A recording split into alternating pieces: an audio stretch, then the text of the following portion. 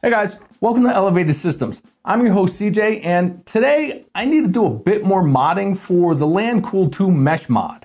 But I'm not actually going to be working on the Lancool case.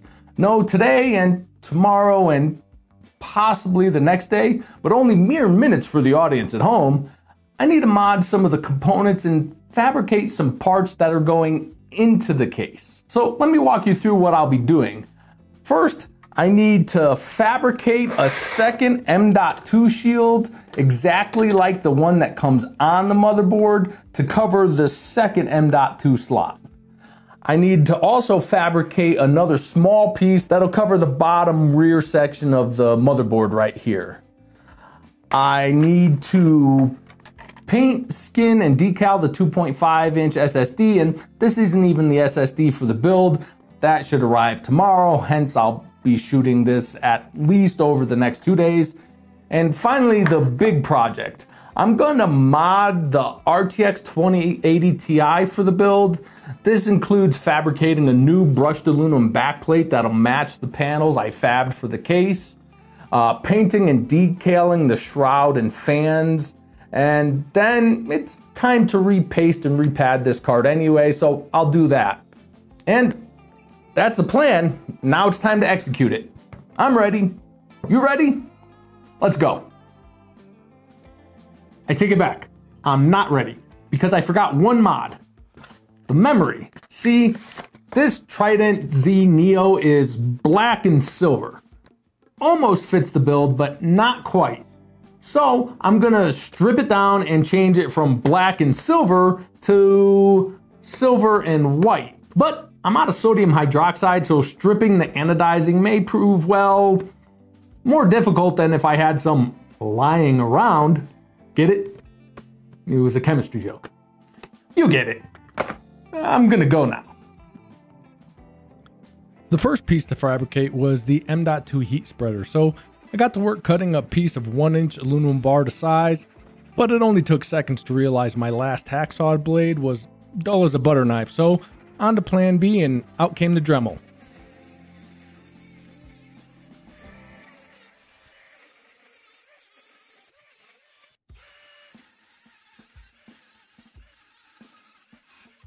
The Dremel worked well, but man, that aluminum gets hot, and of course, it took a lot more filing to get those edges smooth and even.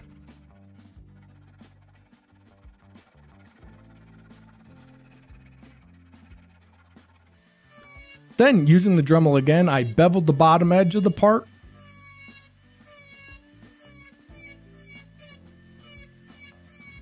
Once the piece was shaped, I finished it exactly like I did the panels I fabricated for the Lancool II Mesh, starting with 400 grit and working up to 3000, and then giving it that brushed texture with a 320 grit.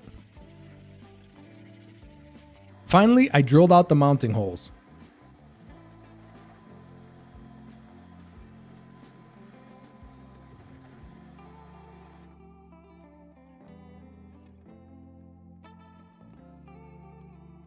The next task was the GPU, so I started by completely disassembling it.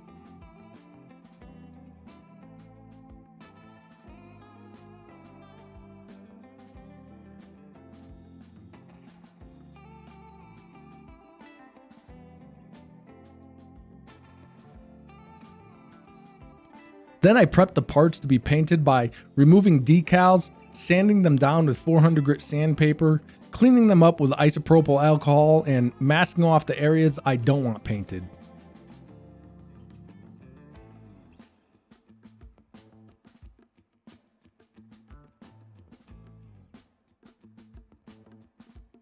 I then painted the plastic shroud a bright white and the shroud inserts a metallic silver. Each part got 2 coats of color and 3 light coats of clear.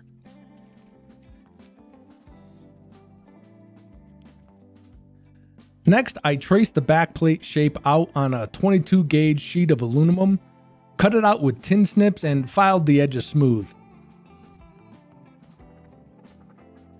I then sanded and gave it a brush texture the same way I did before, and using the original backplate as a guide, I drilled out all the screw holes. I finished it off by masking off and painting some detail pinstripes.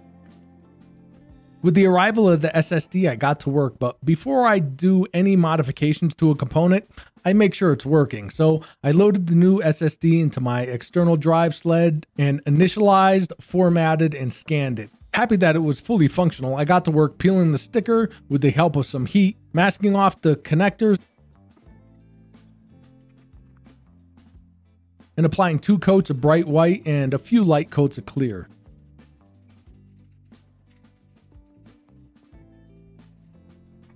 Next task is the memory, so using my heat gun to loosen up the thermal adhesive, I removed the heat spreaders and cleaned them in preparation to strip the black anodizing.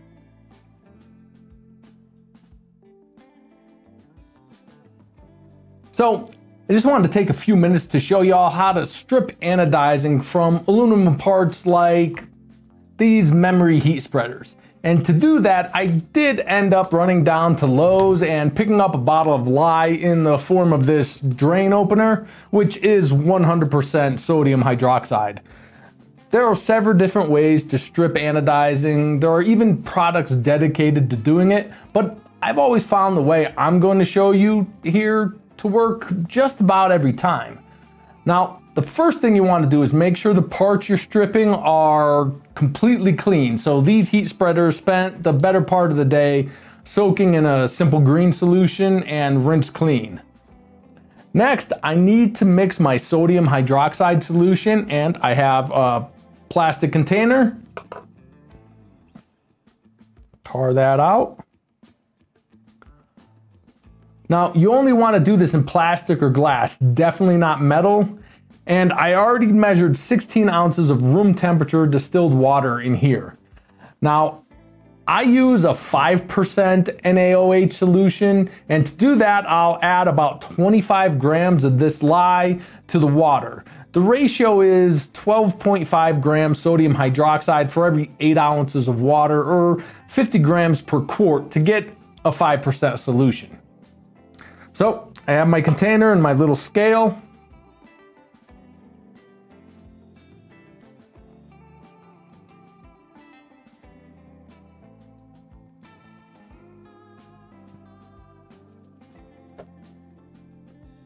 All right, now I want to dissolve this into my water, again using plastic to stir.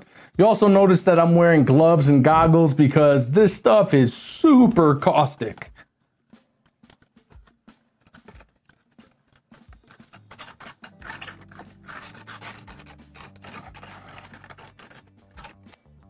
Okay, let's soak these heat spreaders.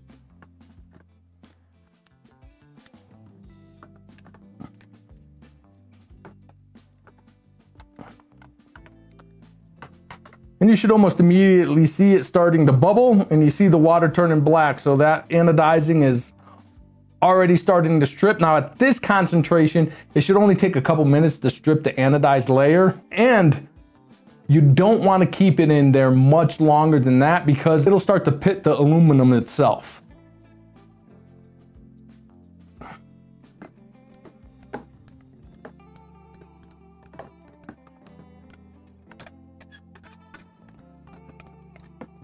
Okay, now I'm just gonna rinse them off. This is just a bucket full of clean deionized water to rinse off all that lye solution.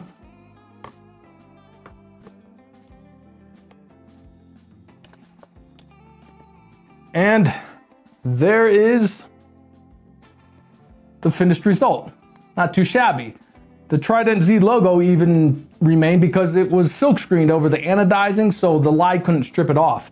I could always take it off with some quick strip, but I actually think it looks pretty good.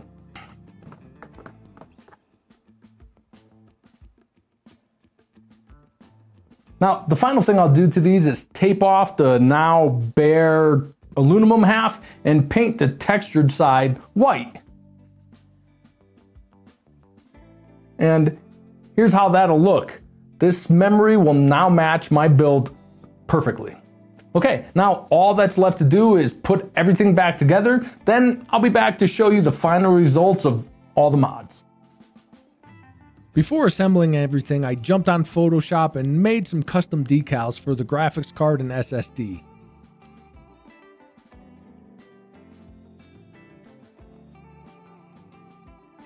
Now, reassembly time.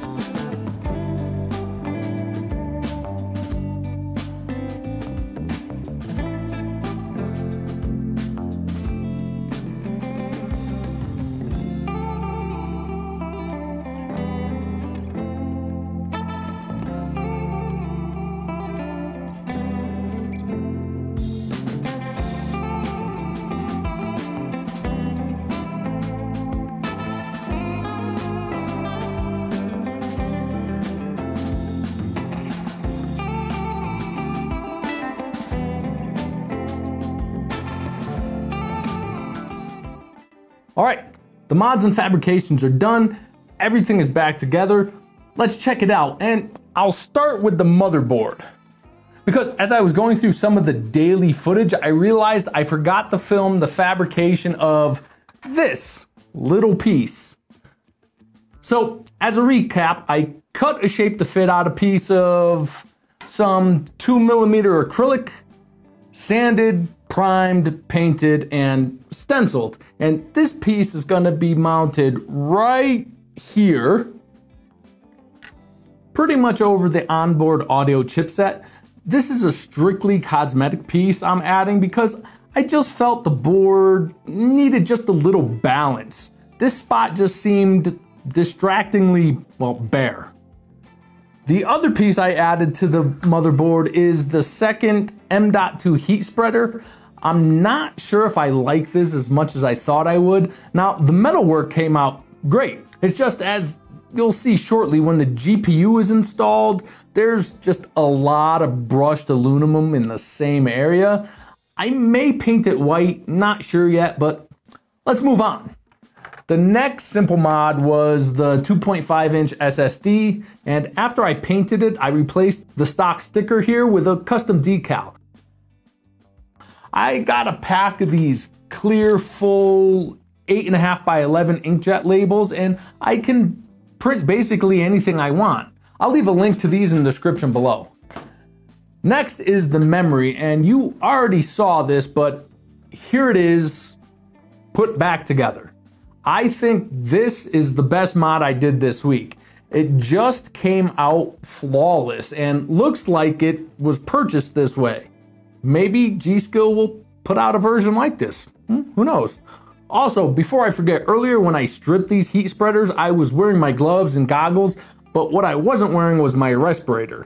When you strip aluminum with sodium hydroxide, you definitely should wear a respirator, one of the chemical cartridge types. I'm missing the cartridges for mine, and I meant to mention that I should be wearing one during that segment, but I forgot. I'll be sure to throw up a "don't be stupid like me" warning at that part during edit. Okay, finally, the RTX 2080 Ti. Not only has it been cleaned, repasted, repadded, but it also got quite a facelift.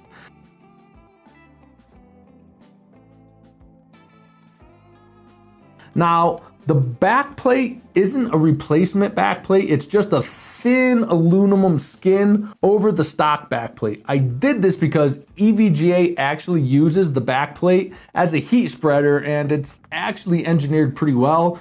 The backplate itself is machined aluminum with embedded copper plates at the heat pad points. So I decided to keep that while adding a brushed aluminum cosmetic enhancement.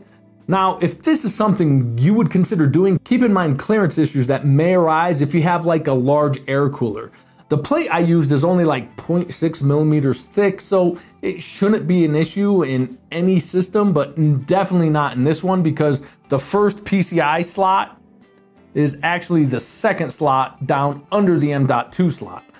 I also added a decal with the Elevated Systems logo over the RGB bar, but I didn't completely debrand the card. It's still an EVGA card. But this is what I was talking about. When the GPU is mounted Next to the new M.2 cover, that's a lot of brushed aluminum. I mean, let me know what you think. Should I paint it white? Now, I have everything modded for this build that needs to be modded. If you're new to the channel or curious about the build, you can check out the earlier videos here or in the description below. And make sure you hit that subscribe button so you don't miss how it all finishes up. I just have a bit more wiring and some custom RGB lighting to do on the modded Lian Lancool II Mesh. And then I still need the fans and power supply, but I hope to have the build complete in the next few weeks. In the meantime, I have a channel first special build that I'm going to test all these parts in, so stay tuned for that. As always guys, be sure to give the video a like, and if you have any questions, ask me in the comments below. I'll be sure to give you an answer. But that's it for this one, guys. I hope to see you in the next one. Until then, stay safe.